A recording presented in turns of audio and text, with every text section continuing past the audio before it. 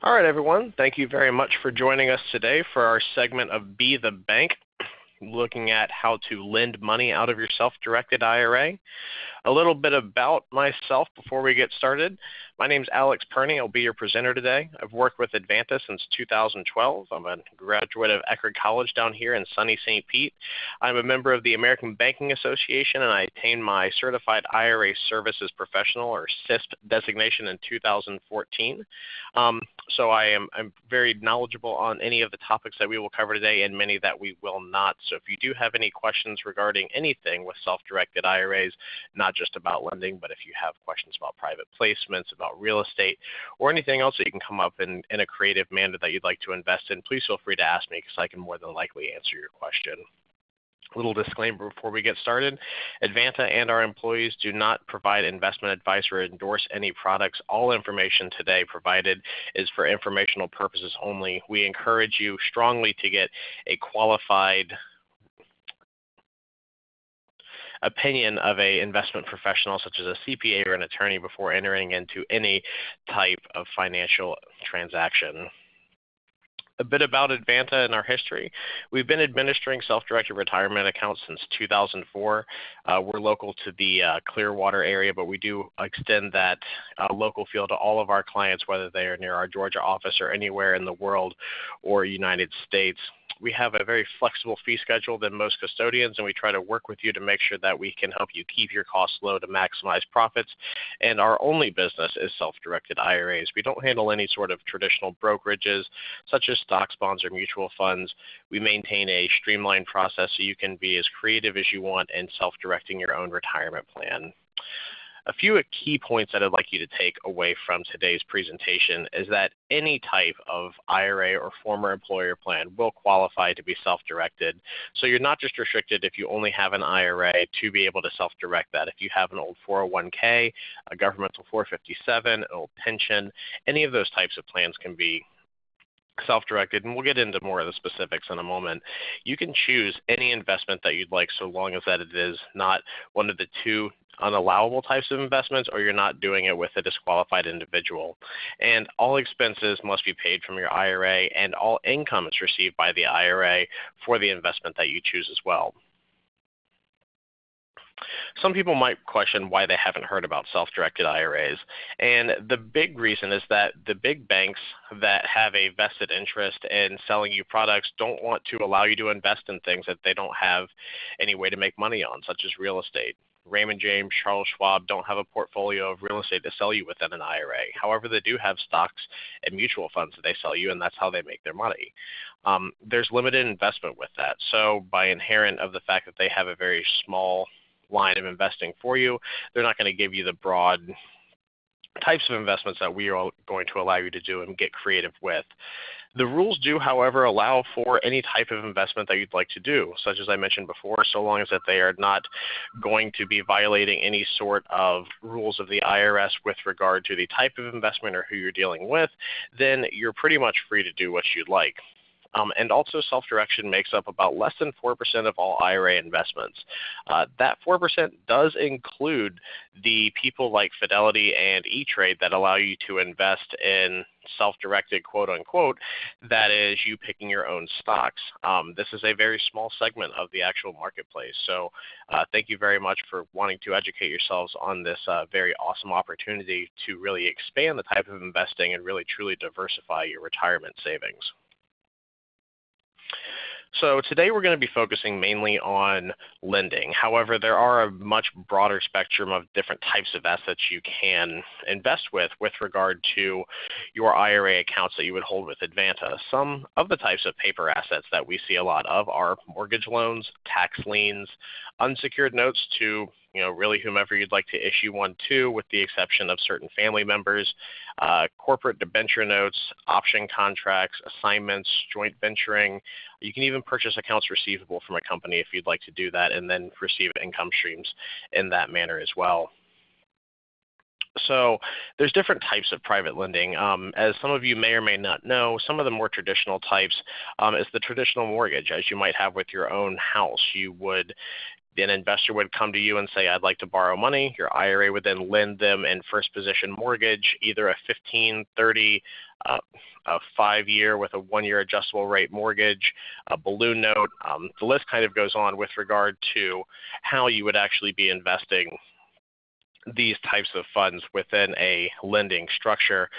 You could do short-term transactional funding, a bridge loan to someone that maybe needs to finish a rehab on a real estate project. You could do an unsecured personal promissory note. There can be equity participation in joint venturing. We'll actually have a case study about equity participation, but in short, that is where you would lend someone money for a project, whether it be real estate or something else, and then in lieu of a actual interest rate, you will participate in the actual growth in equity at the sale of the asset. And then secured notes, they can be secured by really anything. Farm equipment, automobiles, we've even seen some people do livestock in different fashions, forms, and other things like that. So it doesn't necessarily just have to be real estate. You can get creative with what you secure your loan by.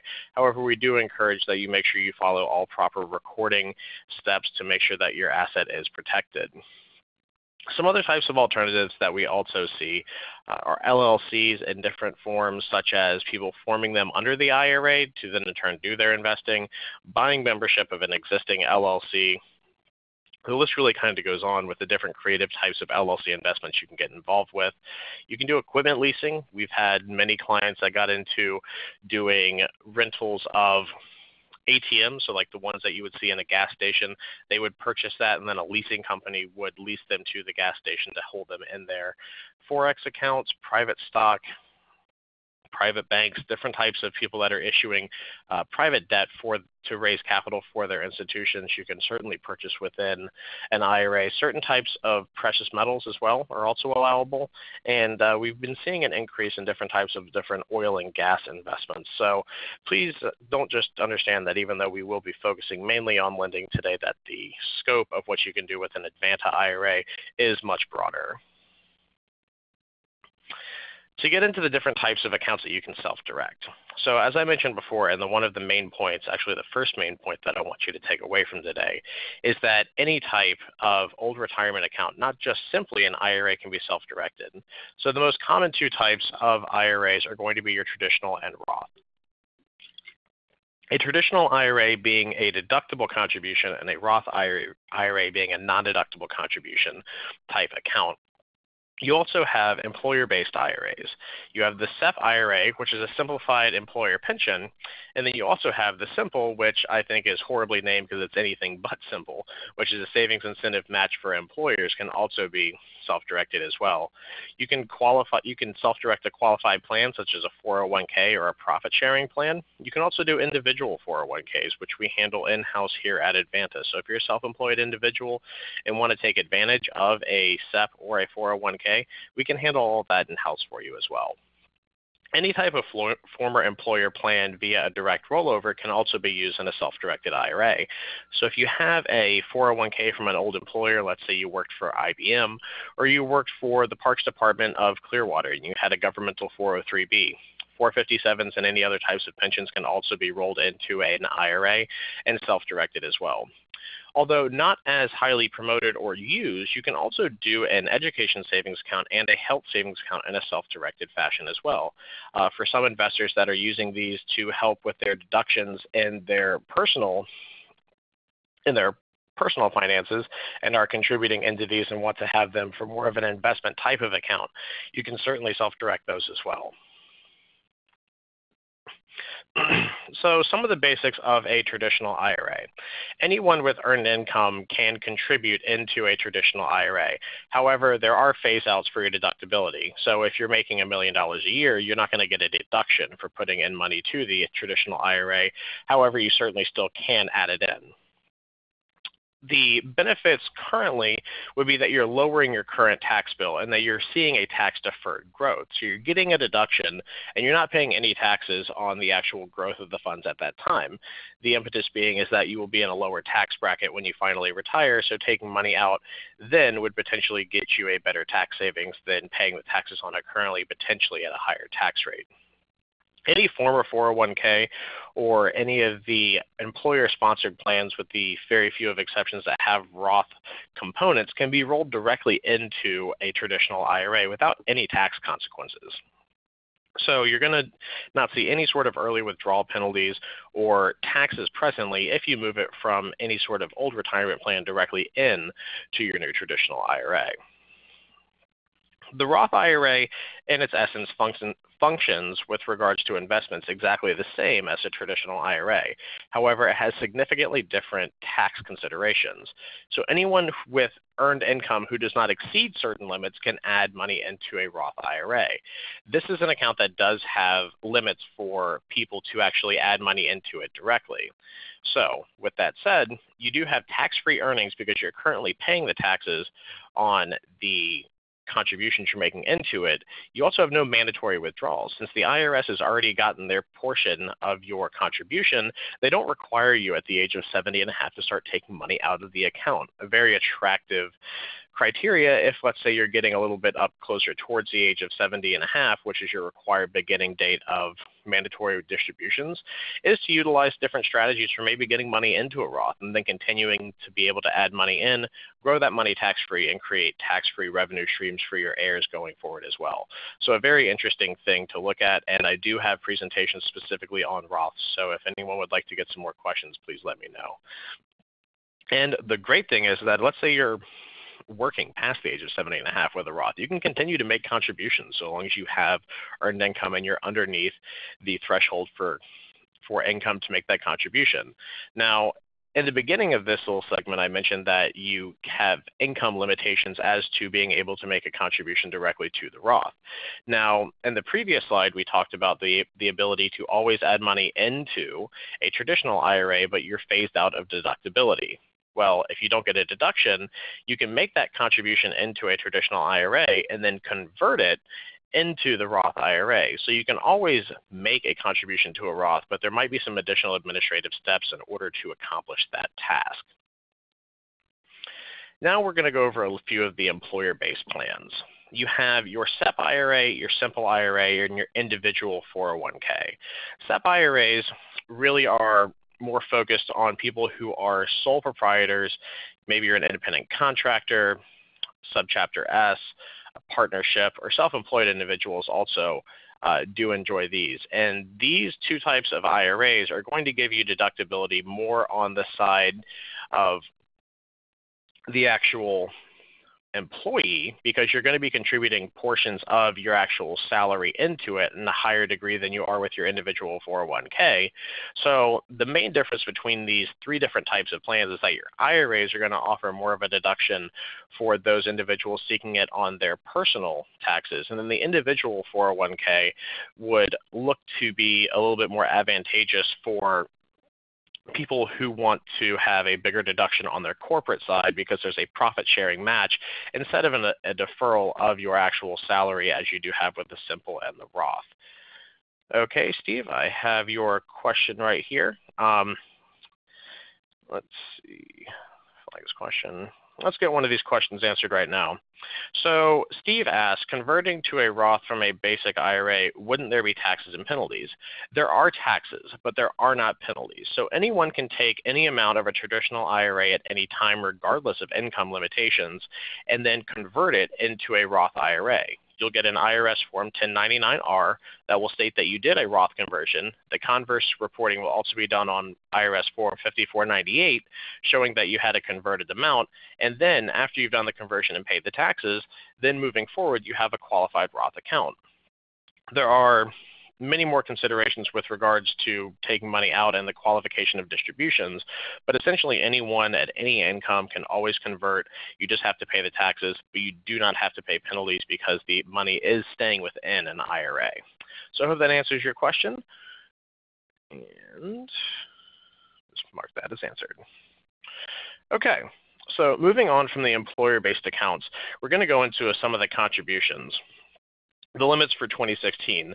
Most of these contribution limits have not changed very much in the past few years. In fact, I do believe that the last change was in 2014 for the cost of living adjustments. The traditional and Roth IRA both went up $500 for your annual contribution. So individuals under the age of 50 and one half can contribute up to $5,500 of earned income to a Roth or traditional. And over the age of 50 and a half, you have your catch-up contribution of an extra $1,000, bringing you up to a total of $6,500. SEP IRAs, you're going to be looking at 25% of your base compensation not to exceed $53,000. Simple IRAs, you have $12,500 of contribution, an additional $3,000 of catch-up, and then a 3% employer match. Your 401k, you're looking at $18,000 of personal contribution out of your paycheck, your elective deferral, add an additional $6,000 if you're over 50, plus 25% of your employer match up to $53,000 or $59,000, depending on your age. Education savings account have not changed in the past several years. They're still at $2,000 per year per child. And HSAs, if you have a qualifying high deductible health care plan, is $3,350 for individuals and $6,750 for a family. Getting into the actual mechanisms of moving money into an IRA, there are two preferred methods of doing so. If you have two like type of accounts, so if you have a traditional IRA and a traditional IRA somewhere else, a Roth to a Roth, SEP to SEP, simple to simple, etc., you can move them via a custodial transfer. This by far is the cleanest way to move money between two accounts because it is non-taxable, non-reportable, and you can do it as many times as you want a year. It just goes from one custodian to another. It's a simple exchange of money initiated by the receiving custodian. And it's a very clean way of moving money. However, if you do have an account that doesn't have the same name, let's say you have an old employer 401k, a 403b, a pension, or etc., you are going to need to do that via what's called a direct rollover, meaning that the 401k or other employer plan is going to initiate a distribution on behalf of that plan to the receiving custodian directly. Now, there is no taxes and penalties for this. However, there is additional reporting done and some additional considerations to make sure that you receive all of your tax forms from both people, because when you file your personal income tax statements, you will need to make sure that you send them the 1099 generated by the 401k administrator and the IRS Form 5498 from the receiving custodian, making sure that you offset any taxable liability for that. So with that said, both of these are unlimited in the amounts that you can do per year, and also earnings are unlimited as well. So keep in mind that just because you have contribution limits, your earnings and your transfers are unlimited. So if you have $250,000 in an IRA, you can move that over without affecting any sort of your contribution limits. Okay. As I said before, you do have a very wide ability to invest in exactly what you would like with regard to your IRA investments. However, there are certain items that you cannot invest in. And then after this, we'll get into who you cannot invest with. The first item that the IRS specifically states that cannot be invested in is you cannot buy a life insurance policy for an IRA. One, an IRA policy is not a living, breathing entity. Two, the payments from a life insurance policy in most instances are always paid out tax-free anyway, so it creates a cyclical environment of non-taxable money. So the IRS states that you cannot invest directly in that. Secondly, since everything with regards to IRAs is more or less based around the ability to accurately value it, then you cannot invest in anything that has subjectable value. So any sort of collectible item includes antiques, collectible bottles of alcohol, artwork, stamps, and coins. A good example that I will steal from my colleague Larissa Green is that her husband has a large collection of baseball cards. Now, what are those cards worth to him? Well, probably a lot of money, considering he still says that they are largely valuable and might go up in value. To her, as she says, it's not worth the closet space that they take up in her house. So inherently use that example to kind of see why you can't invest in collectible items is that there really is no way to value it, and how are you to say on accurate reporting that something is worth something different to each person? So things that you're investing in need to derive their value inherently from a marketable standpoint of, real estate is what the market will bear. You can invest in certain coins, though. However, they do have to be for their bullion value only. Gold, silver, platinum, and palladium are all allowable investments, but they have to be graded for bullion only. Okay, I have another question over here. We'll just take a small break before we get into the next one. Okay, Berlinda asks, if I contribute to a Roth in my employer's 401k, does that count against the $5,500 amount I am allowed to put into a Roth per year? Good question.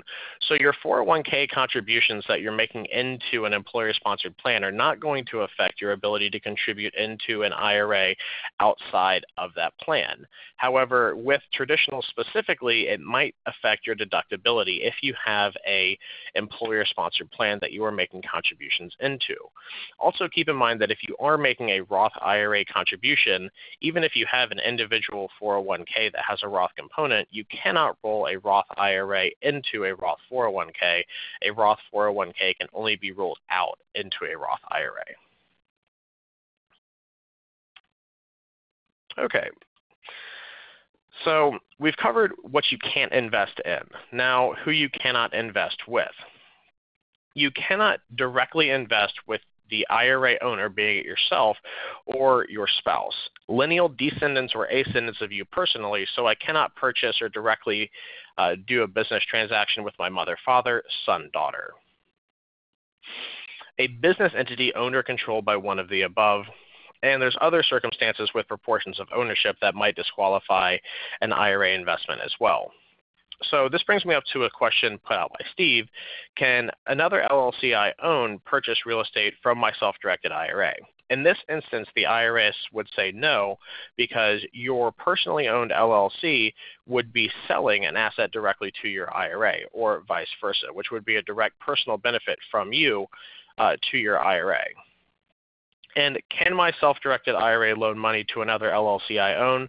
Unfortunately not. It could not loan money to the LLC. However, one instance where that situation could work is that you could come together as partners. So even though you might be disqualified inherently by the rules of whom you can and cannot deal with, you can certainly make the deal work by partnering together. So coming in as partners on the same side of the closing table can make that deal work. However, your IRA could not loan money directly to your LLC in order for it to then in turn make that deal happen.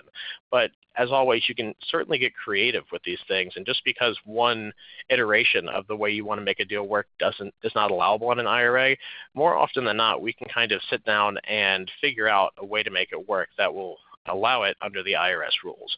So thanks, Steve, for asking those two questions.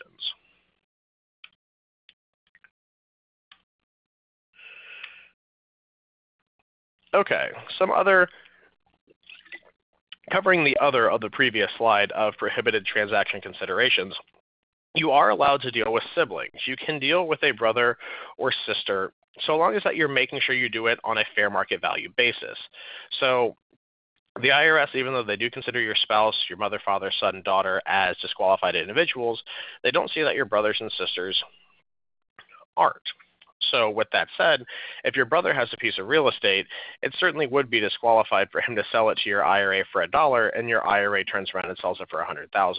So if you want to deal with family members, be very cautious when dealing with brothers and sisters to make sure that you always do it at a third party, so that you always do it at a fair market value rate. Don't get any sort of inherent discount just because of their familial relationship. If you were to use any sort of middleman between yourself and the IRA to, let's say, you personally own a piece of real estate, you sell it to John Smith turns around and sells it back to your IRA, that would be disallowable because the IRS looks at intent, and they actually have legislation. They have IRS codes that are written in what's called IRS 4975, called the Step Transaction Doctrine, which does specifically address that type of dealing. So also in that same type of scenario, if you have an IRA that lends to B and then B IRA lends to A, if you make some sort of cyclical investment like that where the ultimate goal is to circumvent the rule, again, they do see that as prohibited.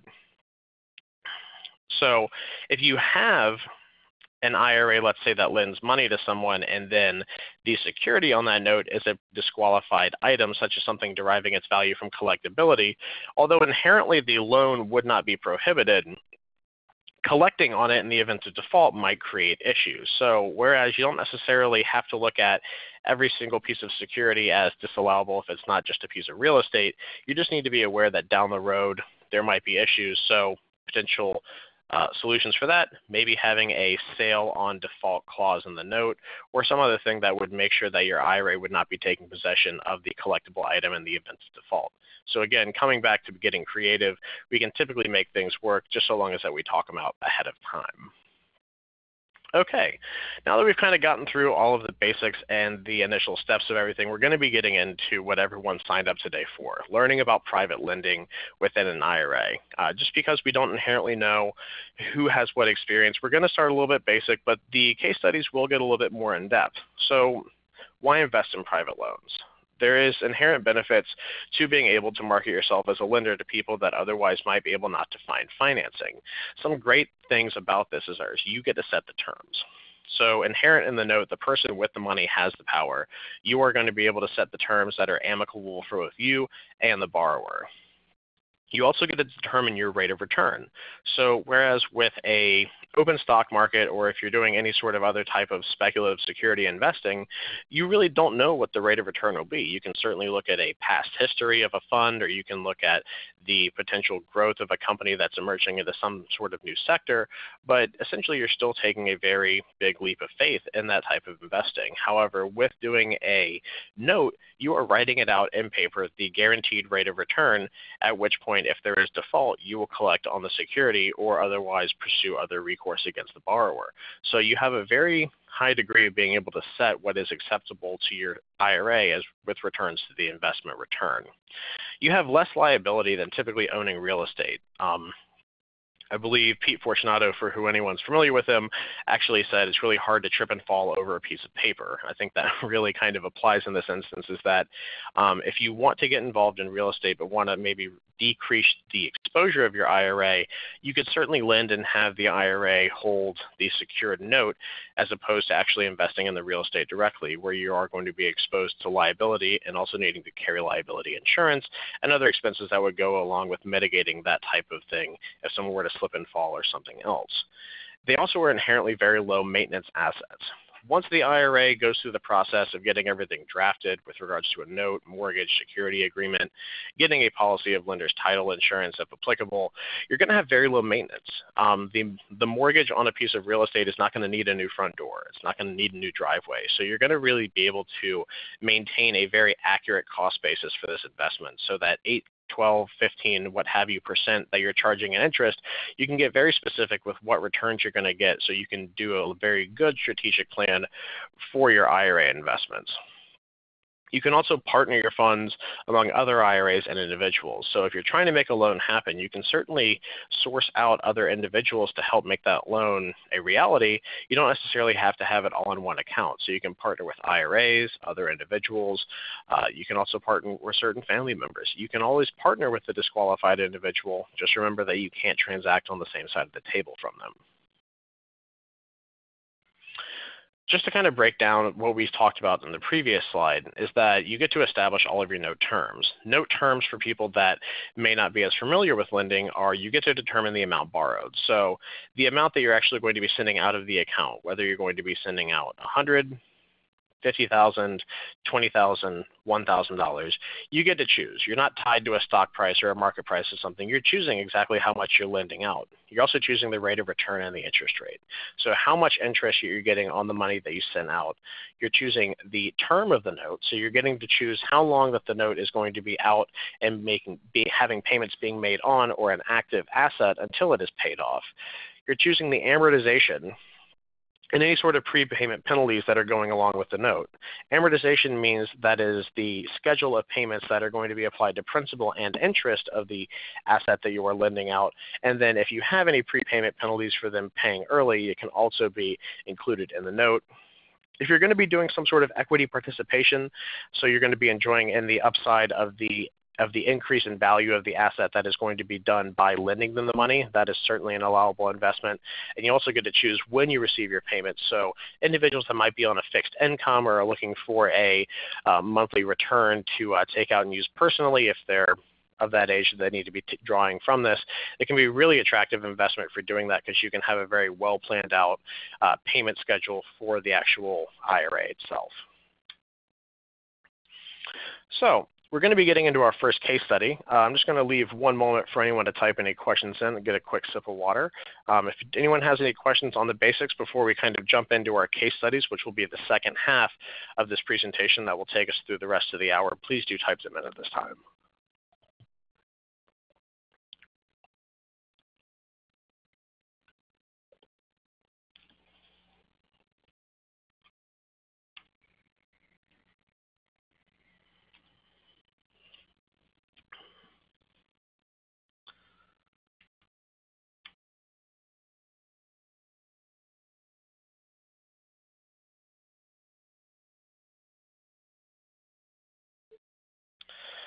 All right, doesn't look like we have any questions, so we'll just go ahead and jump right into our case studies.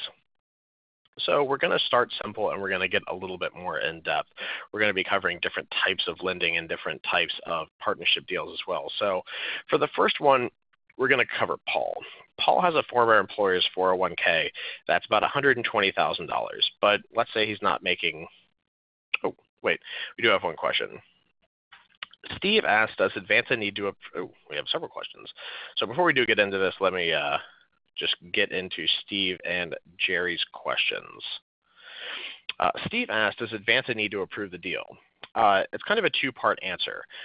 Insofar that we are going to be reviewing the loan documents to make sure that your IRA is properly titled, that all of our documents match with regard to your purchase authorization, that the correct funding location where we're sending the money, that the term and everything is agreed on, and that it includes all of the necessary requirements to make it a note, so an actual maturity date, rate of return, and a naming of the lender and the borrower or the promise to pay. Yes, we do make sure that that is in there. With regard to any sort of other extenuating terms and making sure that, let's say, a note or a mortgage is properly drafted for the applicable state and more technical aspects, no, we don't get into that far of the approval process. We are mainly looking to make sure that your IRA is properly titled on the asset and that your IRA is correctly funding the asset as well. So that is the extent that we do approve the deal, but everything else is certainly up to you to negotiate and make amicable for the investment that you're looking at.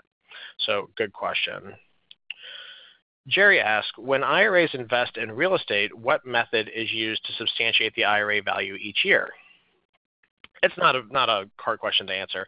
It really depends on the type of asset. So if the IRA is investing in real estate and the IRS or the tax assessor's value is in line with what you believe, the client can certainly provide our fair market value at the end of the year with the tax assessed value if they bought real estate directly. Let's say they don't, they can get a realtor to do a comparative market analysis, and that's fine. But specifically to loans, what we're looking at for a loan is that if it's still current, if it's interest only, essentially it's pretty much a face value note. If it is amortized, meaning that there is principal and interest payments coming in, we just need to see the updated amortization table of the loan on a yearly basis, so that way we can adjust the principal balance and accurately report the value of the asset. I do believe that answers that for the most part. Jerry, if you do have any other questions, feel free to type them in, and we can kind of get a little bit more information to you at the end of this as well.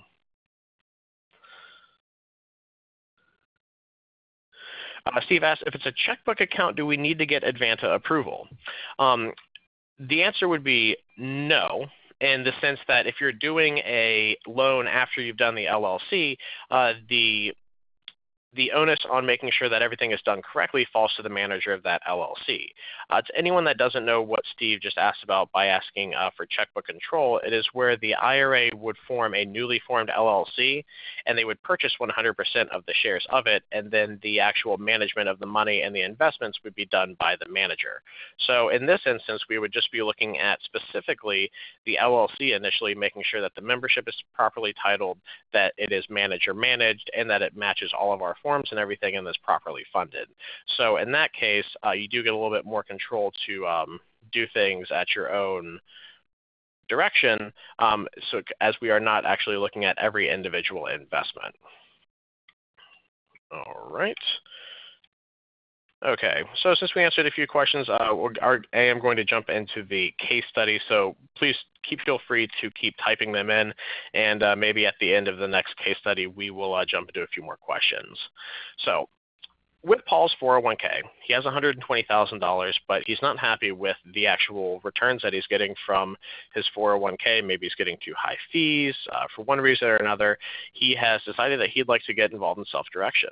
So after looking through a bunch of different literature, he decides to open a self-directed IRA and use the money of his IRA to lend as a first mortgage, meaning that his IRA will be the most senior debt, will have the most clear line of claim to the property if the terms of the note are not honored, meaning that if the individual who he lends money to does not pay, he will be the first in line, so long as taxes and everything have been paid, to foreclose on the property and take that into his IRA. So Paul works with a mortgage broker to lend $120,000 to a borrower. Now, this can be any different type of borrower. You can lend to an investor.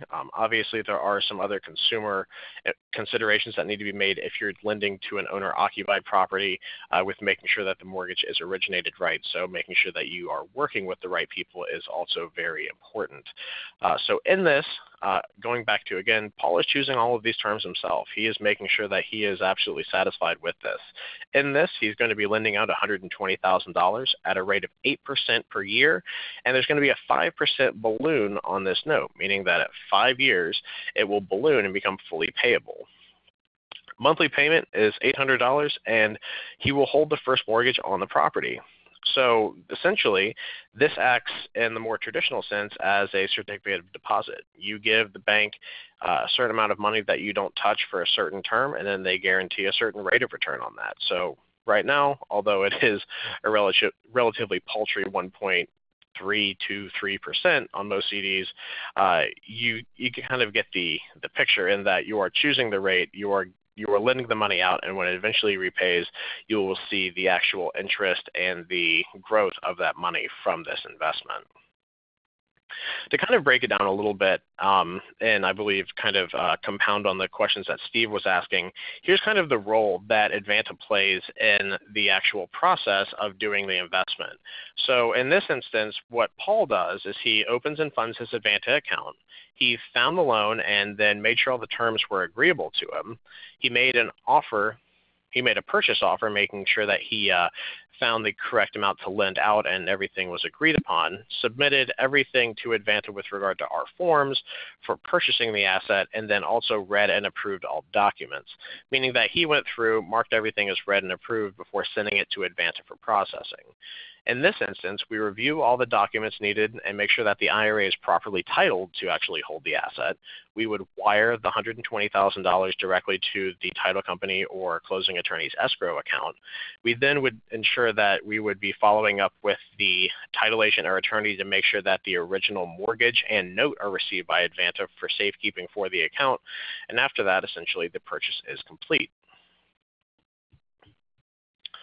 So after the close of escrow, the borrower would be sending money directly to Advanta for the principal and interest payments, or in this case, interest only. The payment is directly deposited to his account. So just like you would get a dividend from a stock or a payout from a mutual fund, everything is flowing directly back into the IRA account, growing tax-free in a Roth or tax-deferred in a traditional IRA. And then Paul would simply just log on to his account online and then track all the statements and payments coming in, making sure that everything is being made on time to his IRA. So 3 years later, the borrower decides to sell the house. The property sells. Paul's IRA receives $120,000 from the sale of the property. Paul's interest will pay no capital gains tax. No accrued interest over the 3 years will be taxable as well, because everything's being done within the IRA. So ordinarily, let's say outside of the IRA, he might be subject to ordinary income. He might be subject to short or long-term capital gains, depending on how long he held it. So you can avoid a lot of taxation in this instance, and it's always going to be tax-deferred or tax-free. And keep in mind, when you take it out, even if you are in a tax-deferred traditional IRA, you're still going to be exempted from capital gains. So even if you made a significant amount of money in a short time, and then you took a distribution, if you're over the age of 59 and a half, you would still just only be paying ordinary income tax, and you would be avoiding a lot of other hefty taxes that could be levied on that investment if it were done personally. So one of the more popular methods that a lot of our clients recently have been utilizing is equity participation. We alluded to this earlier in speaking of the fact that you can participate in the upside equity of a deal while lending money out, maybe in lieu of getting a guaranteed rate of interest payment back. So instead of getting a 8% per annum interest on your actual money that you lend out, you would lend someone out money. In this case, Andrea is lending out $100,000 that she had previously invested in mutual funds to do an equity participation note where she will actually be participating in the upside of the equity. So she initially is interested in joint venturing with people to buy, fix, and flip foreclosures. So she maybe doesn't necessarily want to get involved in the liability and the total expense of doing the fixes and flips herself in her IRA. So she probably was going to see it. She thinks that she would be seeing a better rate of return by working with other real estate investors in this type of loan.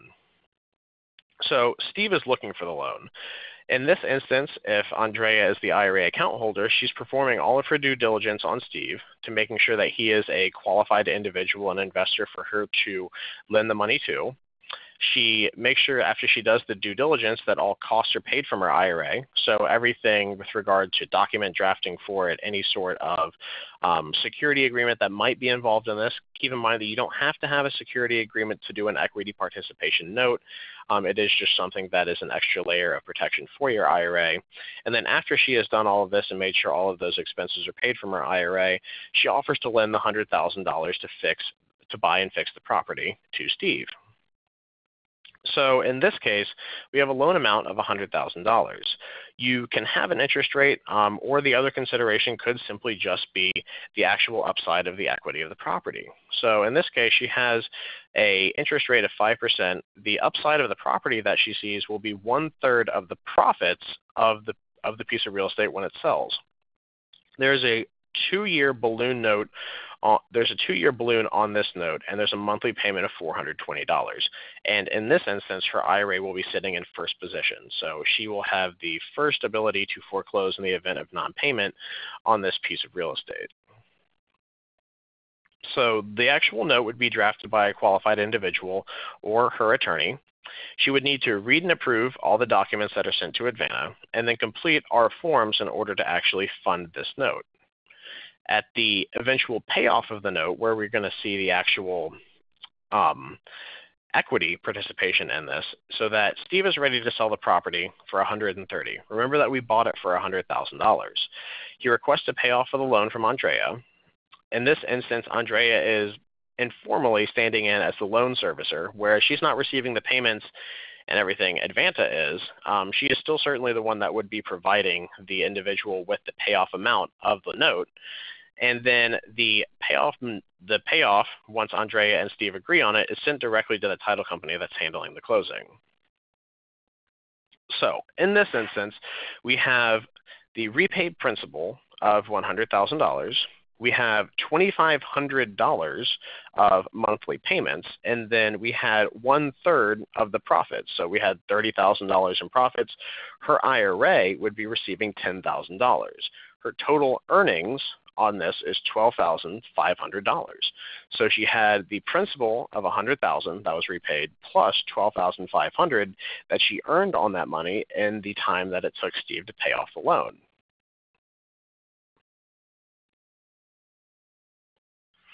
All right, Andy, just one second. Let me just get through this, the last part of this case study. We're almost done, and I will certainly address your question. Okay. So in this case, the value for Steve in this is that he got the $100,000 to actually make the project happen. So he sells the house for $130,000.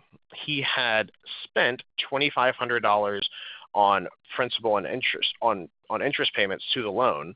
He also owed Andrea $10,000 of the profits, which was $30,000, and so he totally earned on this net after everything $17,500.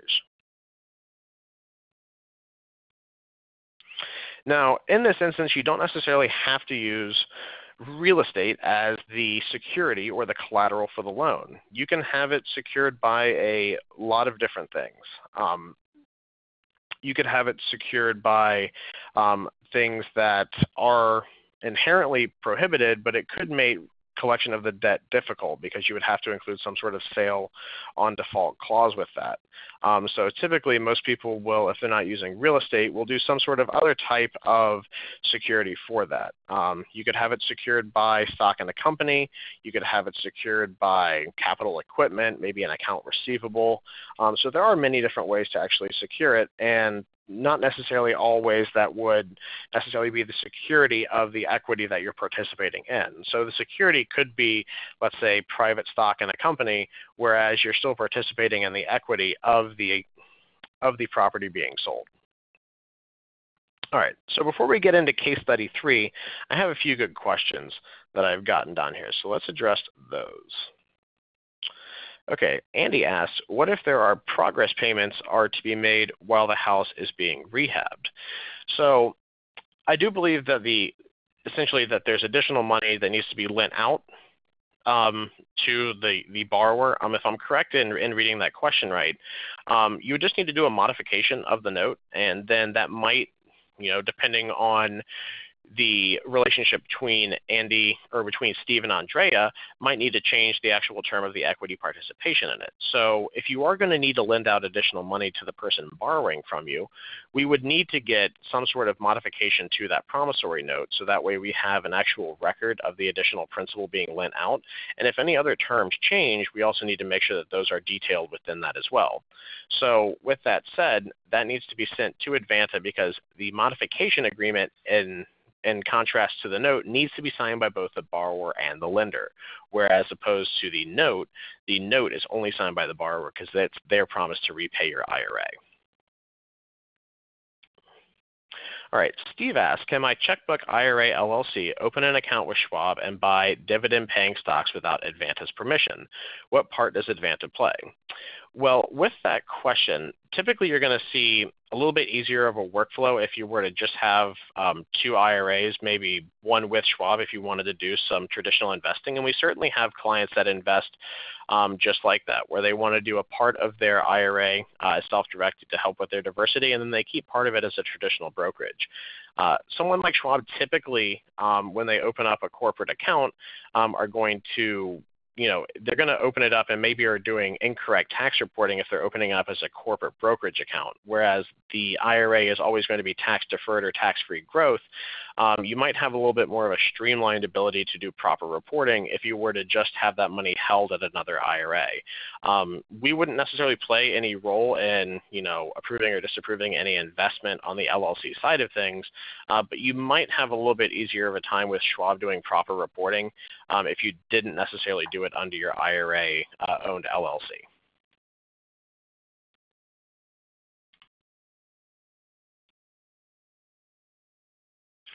Okay, Andy actually had a little bit of a addition to his question. It's part of the original loan to ensure the funds are being used for the rehab. Okay, so essentially it's a multiple draw note. I've seen this on a couple different instances. So you have a note for a total amount, but instead of lending out all of the money at once for the rehab, you lend it out in increments. We can certainly do that. We like to be, very flexible, just because, a note gets a little bit different than the traditional. We can certainly handle that. We've done it in the past. It's just something that we would need to look at as a case-by-case basis and get a workflow established for something that's amicable to the client with how we would handle sending out additional monies. But it's not anything that would necessarily raise your fees. It's just something that we would need to look at in that instance, but I've done that specifically back when I was doing account management. I had a client, just to kind of expound on that, a little bit of an additional case study. I had a client that was that lent money to someone that was doing a manufactured home park in, I believe it was a little bit north of Atlanta. So the note was written up for $250,000. And every time that the individual would go through the first $30,000 of money lent out for doing things such as getting manufactured homes and trailers into the park to be able to be rented out and everything, we would actually send out additional funds. So he would send us a payment request, and then we would send the money via ACH direct deposit to the borrower in accordance with the term of the note. This was all written into the note that there would be multiple draws, and we work with the client to get that workflow established. So it's certainly something that we can handle. Great question, Andy. Okay. Case study number 3, unsecured lending. So in the first 2 instances, we've covered doing a much more traditional type of lending where you are securing your interest in the loan with a piece of real estate or anything else like we just touched on. It doesn't have to be real estate. It can be capital equipment, private stock, anything that you would essentially collect on in the event that the individual that you lent money to doesn't pay you. So that's how you secure your investment. So you don't necessarily have to do that. You can do unsecured lending. And unsecured lending can also be used in equity participation. It can be used in any number of other things. So keep in mind this is just one additional type of lending you can do in an IRA. Okay, Tom's loan deal. Tom has a SEP IRA. A SEP IRA is a simplified employer pension. It's a type of employer type IRA. He has $50,000 in it. And he has a friend that's looking to expand a business and needs some additional cash, short-term capital, to make this happen. He decides he wants to lend money out of the SEP, and he's willing to lend the money without collateral. So this is really where the hands-on approach of having a self-directed IRA comes into play, is that you are going to be doing or Tom in this instance, is doing all of the due diligence on his friend that wants to borrow the money to make sure that it's a good fit, that he's solvent enough to repay him, and just because there isn't necessarily security on it, that he still feels comfortable enough that he's going to get his money back along with any interest that's owed to him. In this instance, Tom would have the unsecured note drafted, listing his IRA as the lender. The lender, in this case being the IRA, needs to be properly titled in the name of the account, so that way it is actually holding the asset within the IRA. The note terms of this are pretty basic. He's going to have $50,000 because it's unsecured. He's charging a premium on interest, so he's charging 10% with a 1-year balloon. The lump sum payment of $55,000.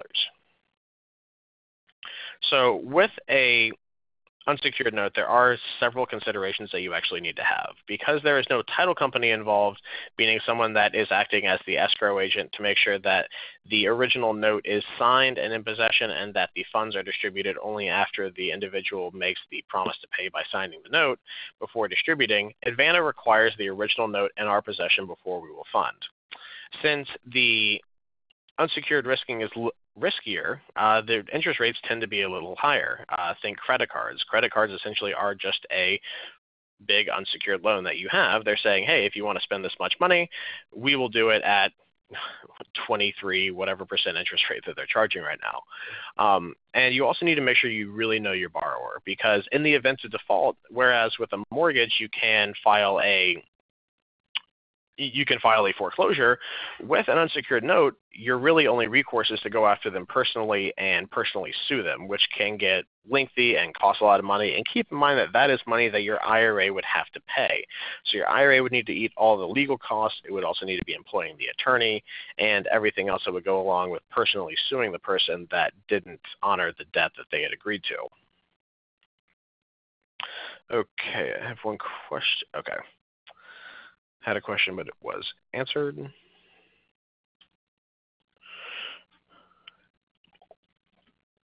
All right, getting into the 4th case study, seller financing. This one is really kind of a cool instance and being really creative with a self-directed IRA, because you don't necessarily always have to find someone looking to borrow and then lend them money. Your IRA, let's say it initially wanted I see Sergio had his hand raised. Sergio, if you do have a question, please type it into the chat box as everyone is muted. I will get to it as soon as I see it, but I will continue on here. Okay. So with that said, maybe Jim in this instance had originally wanted to buy the property. So he originally purchased a piece of real estate with $70,000, purchased it at foreclosure. He had acquired it at auction for $40,000. Jim uses $10,000 to fix up the property, and then he starts marketing the property to sell. So he ends up finding a buyer that'll buy it for $80,000 with $10,000 down. So he's financing $70,000 of the purchase.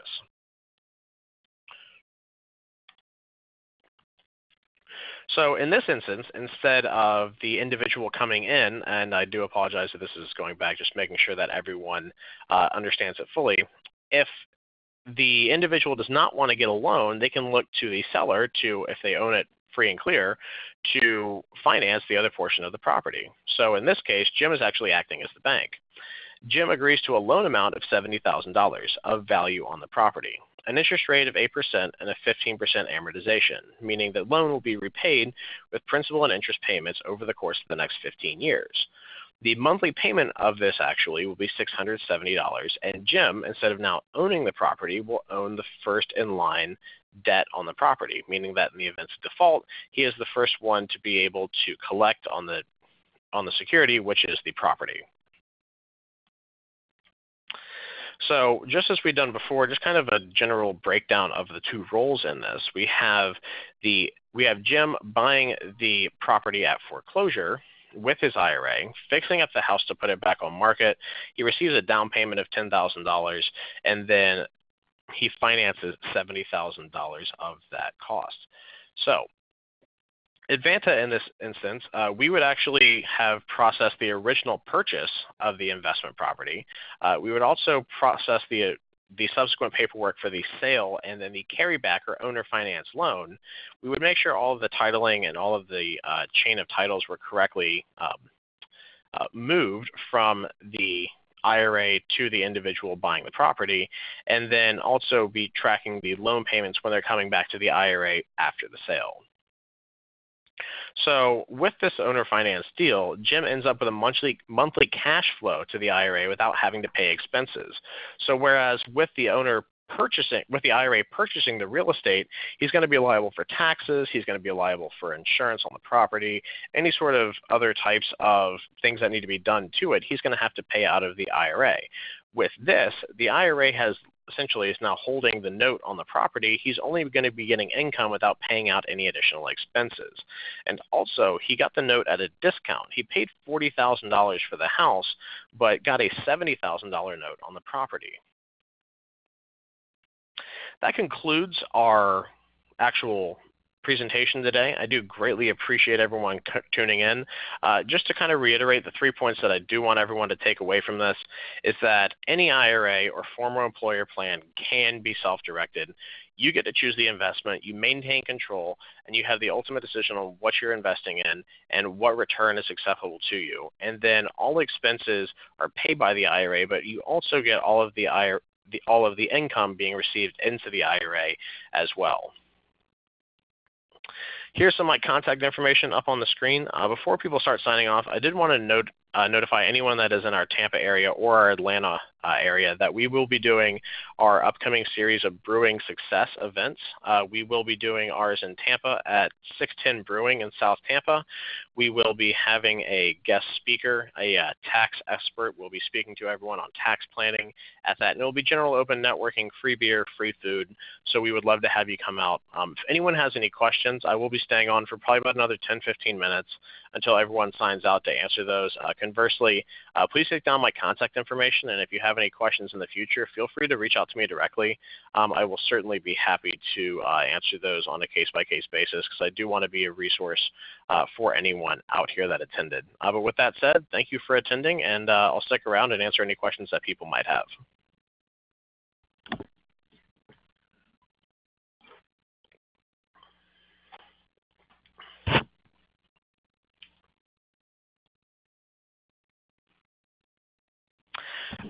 Spencer, yes, I have recorded this this presentation, and so long as that you signed in with all of your contact information when you got into ReadyTalk, I will be sending out slides, and we will be putting the recording on our YouTube page, so you'll be able to listen to it there as well. So I will certainly be sending that out.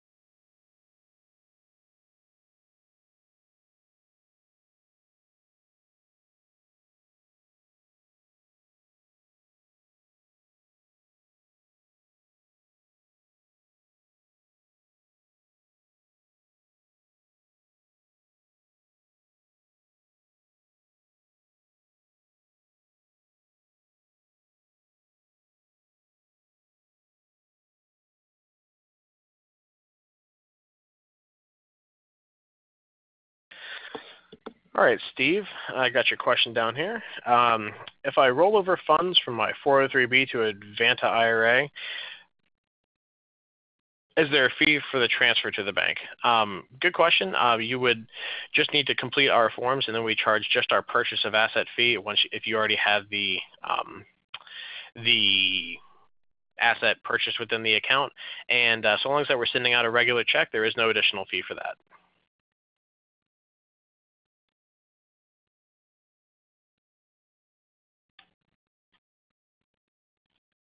Thank you. Please stand by.